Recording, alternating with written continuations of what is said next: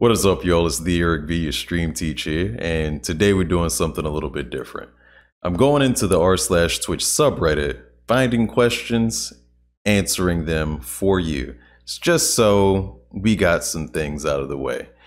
We've got, what streaming equipment should I start out with? Is my stream summary killing my morale? And should I stream multiple times in one day? These things might get a little bit in depth, so sit back, relax, get your questions answered. Let's get into it. Class is in session.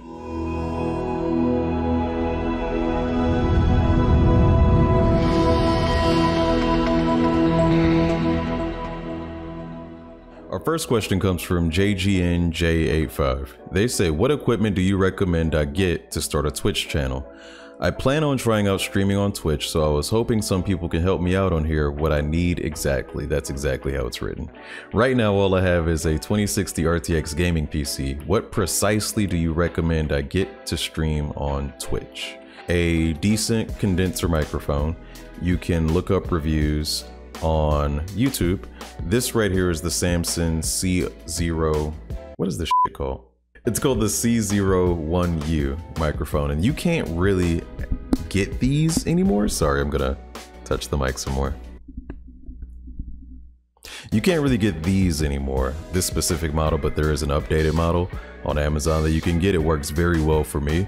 It is a very good microphone if you just want to stream from your desk. If you want to use a headset, I would just say any headset would do as soon as you're starting out. Just get something that will make sure that people hear you.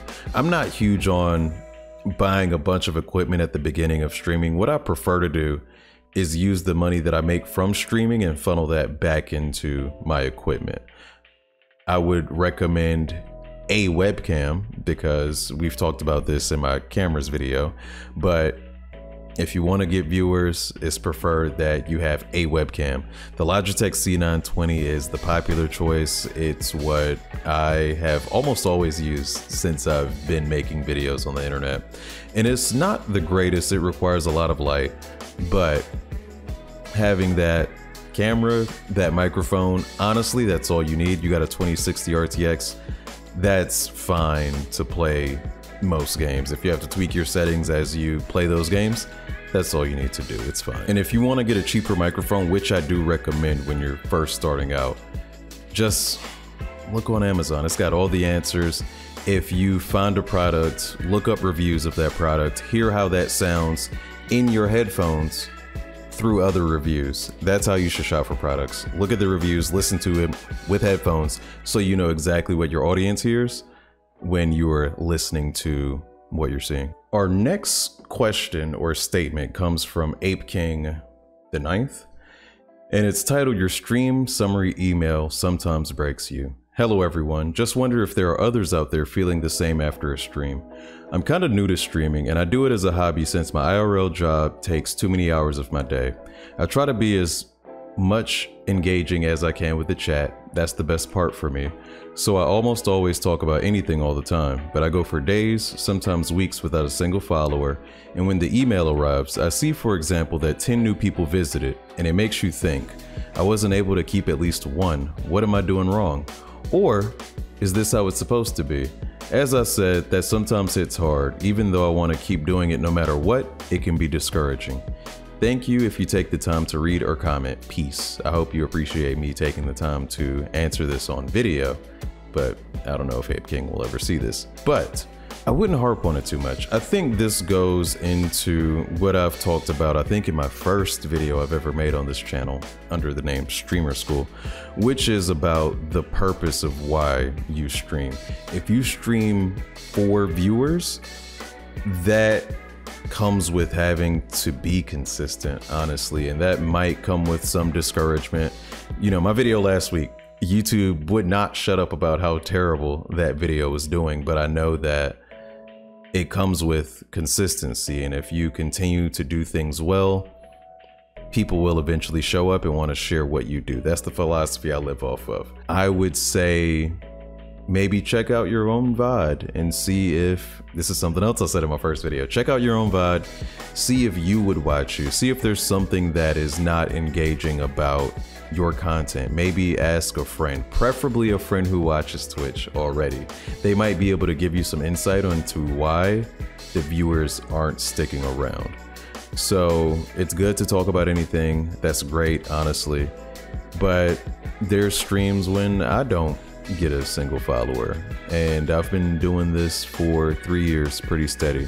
So you're gonna get those stream summary emails, and those stream summaries will tell you how much worse or better you've done since the previous stream, and sometimes that can break you, but if it does discourage you too much, just turn them off. And that might be the best thing to do. If you're just streaming as a hobby and you just want people to pop in, watch you, say something in the chat when they have time or something, maybe your best option is to unsubscribe from those specific emails so you can enjoy your time streaming on Twitch just as a hobby, so you don't feel pressured. And just know you're never going to retain the same amount of people who actually show up to only watch your stream for a bit. It just doesn't happen. And to go back to this YouTube channel, I think 80% of people who watch my videos are not subscribed to me, so feel free to do that. Alrighty, this next question comes from Eris Felidae. Hopefully I've pronounced that correctly. I've probably butchered it. I did my best. But variety streamer, streaming twice in a day. I started on Twitch about 6 months ago and have seen relatively steady growth streaming on average 3 to 4 days a week. My average viewership has doubled and we have a good little community going on and lots of new friends. I stream a variety of games, usually at about 9 PM to midnight, but I'm also an artist attending the local college a few times a week. I was thinking, on some of the days where I've only had a part day at college, I could stream some drawing crafts in the afternoons. A number of folk in my chat said they would be interested in seeing that, but I know realistically they aren't all going to be able to join regularly due to other commitments. But that could be balanced by reaching to new audiences. Is there any consensus on whether streaming twice a day is an overall positive or negative move? Or is it a move with no real discernible trend? I should add, because of the usual points, re burnout, this wouldn't be every day, just my partial days in college, and something I would likely do off stream regardless.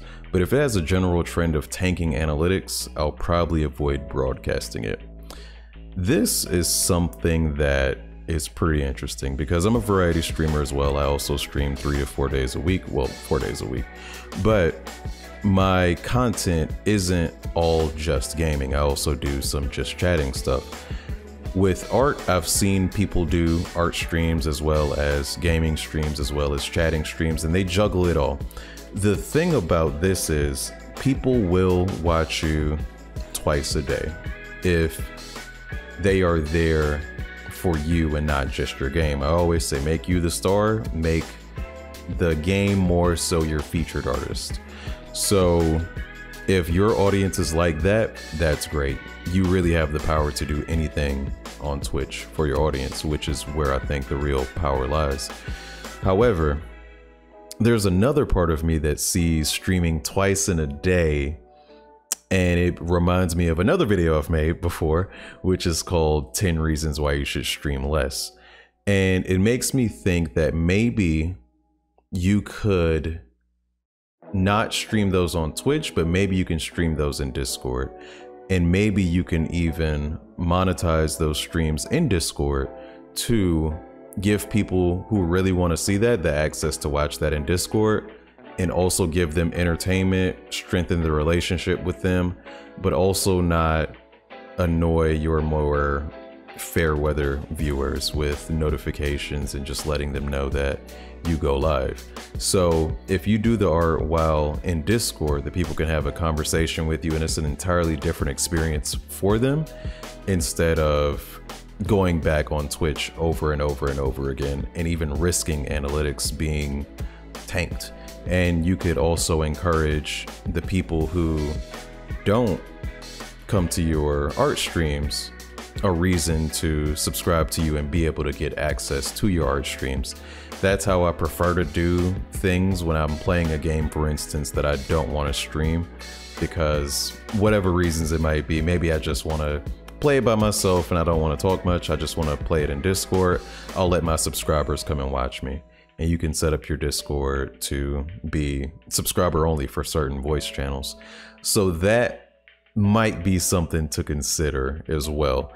And with that, you don't have to set up the expectations that I will be streaming multiple times a day. It's just a lot less committal and it's a lot less risky. And that is another way to incentivize your actual subscribers. So I would say consider that. But the best advice I can give a lot of you for any ideas that you have is to just try it out. Give it a pilot. See if it works for you and your audience. If it seems to not work, maybe you can try something else. This is all about mistakes being the best teachers. Like, I'm not the best teacher. Mistakes are. You look at things, find out they don't work. That's the best way to know what you should be doing next. And let's see if we can find one more. All right, this last question comes from Kitchen Salt. They said, I feel like my expectations are set too high. I'm a little worried that I've got my expectations too high. I just streamed for the very first time 2 days ago and it went amazing. I originally was going to do a short stream as a test run and see if I enjoyed myself, and I was expecting to have maybe 1 viewer, if that, pop by. In reality, I got rated twice and had up to 13 viewers at once. I ended up streaming for 7 hours and gaining 11 followers as well as an active chat. I completely understand that I had some strange luck, but now I'm worried that if I stream again, I'll feel like I'm doing worse because of how well the first time went. I really enjoyed myself and definitely want to stream again. I just guess I would like some advice on what to expect. Hope for the best, prepare for the worst. Meaning that don't make this stop you from streaming. You have to keep the momentum going. And when people follow you, they might forget that you exist if you don't stream another time soon enough. They might forget what your name is or why they even followed you. So there is a sense of having to strike while the iron's hot. And if those people wanted to follow you, there's a reason for that.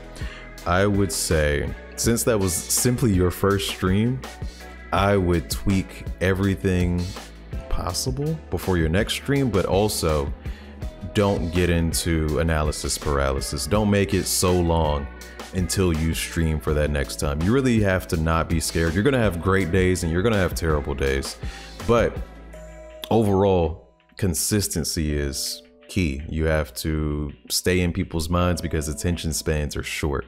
So you might, not get a whole lot of people next time, but it's still a good thing if you don't have a whole lot of people, because if last time was your first time, you still have opportunities to tweak and change things. So when people actually do discover you on a more consistent basis, you will be a much better streamer than you were the last time you streamed. And that's when you want people to find you. You don't want people to find you when you first start streaming, because that's when you make the most mistakes. That's when you have the opportunities to grow and to really change and adjust what your actual content is. So instead of focusing on the numbers, the statistics, the analytics, focus on the content itself. And then you don't even need those first 13 people at once chatting. You'll have a new 13 people, or a new 5, or a new 3, or a new 2 or 1. And then those people will just add on. So just focus on the content. Don't worry about the numbers so much. Everything will be fine. Just don't be scared. Just do it. Just stream. Just do it. Analyze your first stream. If there's anything, audio, lighting, video, that you can fix those things. If you feel like you should be talking more, fix those things. This is your time. And yeah, this is pretty lucky. So good luck on your affiliate. And that's it. Hopefully you learned something in this video. If you know anybody who can benefit from it, feel free to send this to them.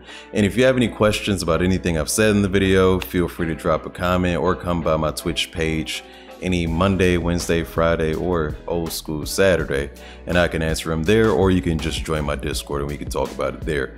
If I've said anything that you like, feel free to like the video. And we're gonna keep doing these. I had fun doing this one, and it's a pretty efficient way to get a lot of information out there. So look forward to more in the future. Class dismissed.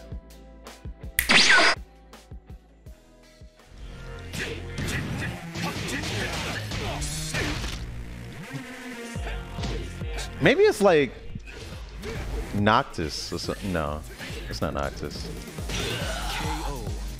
I feel like I won that one too. No, I lost. I lost? Who was that?